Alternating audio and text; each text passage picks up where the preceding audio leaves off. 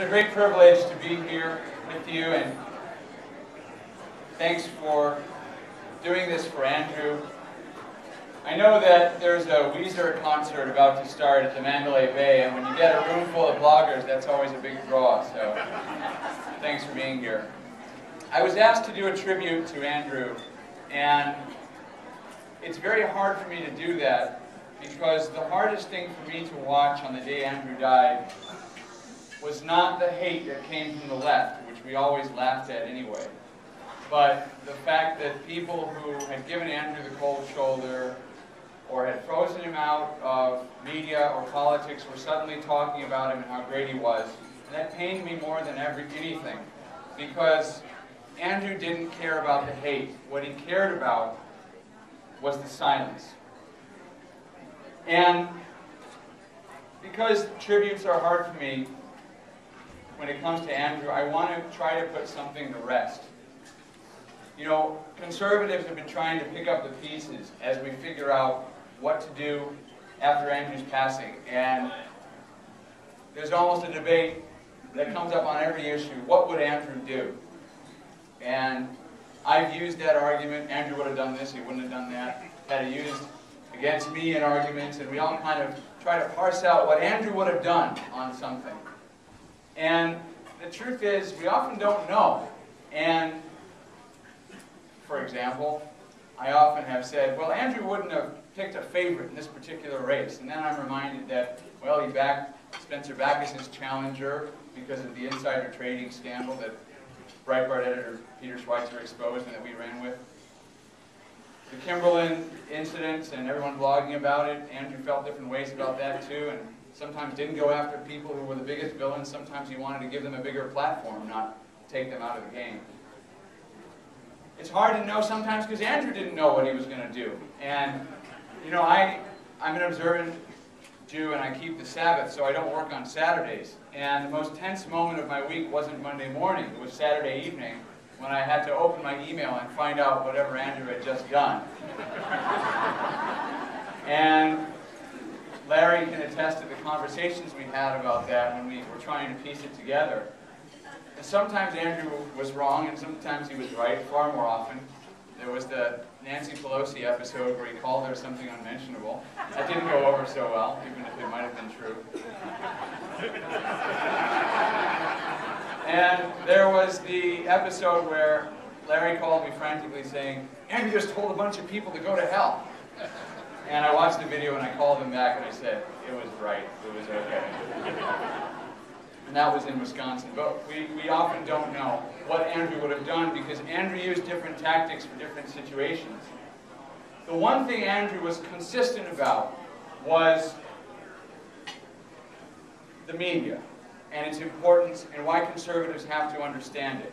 We're all here because we care about politics. But for Andrew, the media was more important than politics, even though politics was critical. And culture was more important than the media because culture set the stage for media. Media was the gatekeeper to both, and so the thing that Andrew always wanted to do was to get into media so that we could transcend these walls that the left, the government, and mainstream academia have put in our way. And he would try anything to break down those walls. Sometimes he would try outrage, which has worked in the Brett Kimberlin incident, that conservatives have broken through. Sometimes he would try humor, and later tonight you'll see the Occupy Unmasked movie, and Andrew and I think, made one of the first little videos that was ever made about Occupy one day. We were trying to figure out what to do with it, and we said, let's go make fun of it. So we went down to Occupy LA with 2 cameras, always good to have 2 cameras, and there they were, the stereotypes on parade. You had the young socialist who learned it from a guy in jail, who was in jail for robbery, which Andrew thought was brilliant. You had an SEIU thug literally following Andrew all around the demonstration, and there it was just funny. And later he got into some aspects, and other bloggers piled on showing evidence of things that weren't so funny. And the one argument I had with Andrew where I was most wrong was about what he did at CPAC, when he walked into a crowd, and he said, stop raping people. And I said, Andrew, what are you doing? You look weird. And he said, you don't understand. This is content, and content drives media, and this is the only way we get their attention, is if we're sensational, if we're persistent, if our facts are there, and we're willing to do whatever it takes to get them there. So it's not always clear what Andrew would have done in any situation, and I think we need to remember that, but also remember that the strategic landscape he saw was one where we have to break through, and it's not always easy. The Jewish community around the world today, and Andrew, as Larry likes to say, was never a particularly observant Jewish person, but he liked to say he batted cleanup on the Judeo-Christian softball team.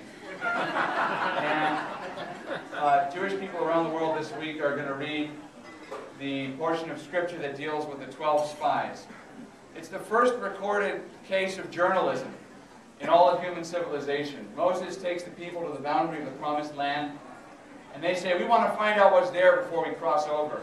So he says, okay, give me one person from each tribe. They're going to go out, do some research, come back and give a report. And 10 of those 12 lied, and only 2 told the truth. That sounds about right for today's ratio.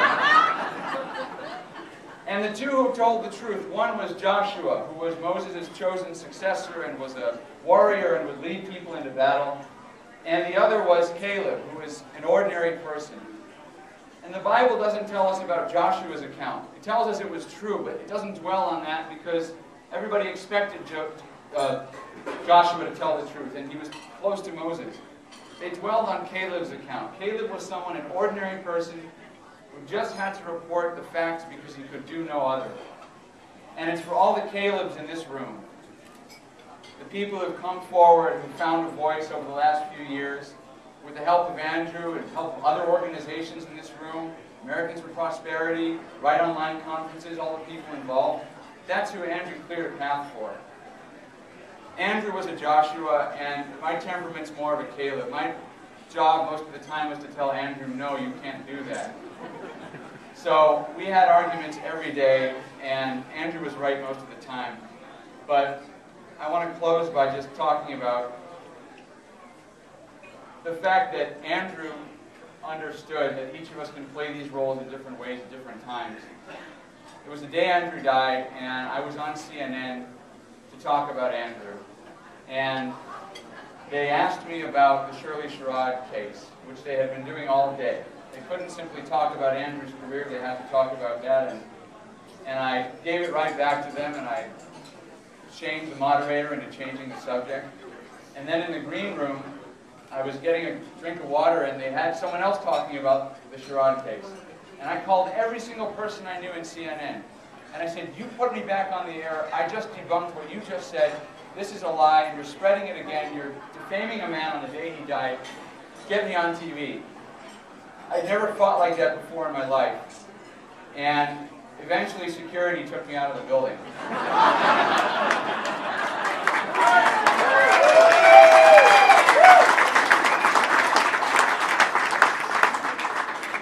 So for all the Calebs in the room, when you watch the films tonight and you see what people have to say about Andrew and what he did, whether it's through outrage or for humor, at some point you're going to have to stand up and fight. And remember Andrew when you do, because he planted that seed in all of us. And it's there growing and flourishing right here tonight. I'd like to introduce Ali.